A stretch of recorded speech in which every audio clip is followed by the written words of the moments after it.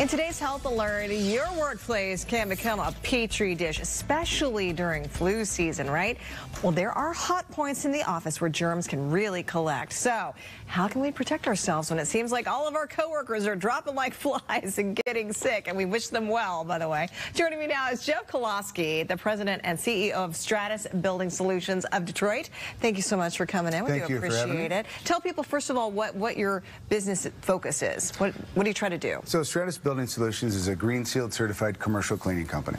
So we specialize in a variety of different services like a general office clean, some deep cleans, flu prevention, which we'll talk about today, post-construction clean, but really any type of commercial facility that needs janitorial services. Okay, let's focus on the goodie basket here, because you have some cleaners that you recommend. Correct. Yes, and well, it is that time of year. Flu season is upon us, and I'm sure we know somebody that has the flu, or unfortunately coworkers that are coming in that might be affected and they don't actually know. So what we really try to emphasize is cutting down on cross-contamination. So two of the biggest things you need to make sure you're aware of is if you're cleaning yourself, or if you have a cleaning team that's coming in, is the use of different disinfectants, an antimicrobial and an antibacterial. The antimicrobials are going to help stop the spread of the actual virus, and by killing that virus or the germs, and the antibacterial is actually a preventative. It actually prevents something. So when you wash your hands with antibacterial soap, it actually prevents those viruses and possible flu viruses from staying on your hands. So what can somebody do at their desk as they're going about their business at work to help themselves stay free of the flu germs? Yeah, so the first thing you can do is just your personal health and hygiene. So if you're feeling run down, stay home.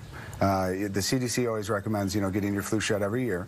But other things you can do are the use of, sanitary hand wipes. Oh yeah. So wiping down your station. Right. Some of the things that we do as a company are the use of UVC lights. Okay, I saw this. It looks kind of like a wand or something. How does this so it's work? a UVC light. So this is actually it's a UV light, and it's a C band. So there's A band, C bands of ultraviolet light.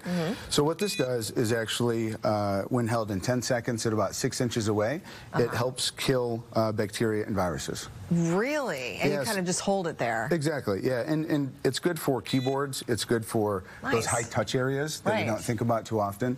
Elevator buttons, places that don't get cleaned too often. Okay. That you're going to need a professional service to come in and do that. What's this? This is a hand sanitizer. Really? So this is like something a marker. something that we give out to our clients. It's something easy to put in your pocket, keep at your desk. And obviously, you say new pens at the top there because pens are a big offender. They are, yes. Pens are a big offender. Nobody thinks about the use of a pen. Right. They don't get disinfected. That's such a good point. It's such a good point. If people have more questions, where can they go? They can go to our website at stratusbuildingsolutions.com, or they can reach us at our local office at 313-960-4737. Thank you so much. We appreciate it. Thank you. Jeff Kolosky.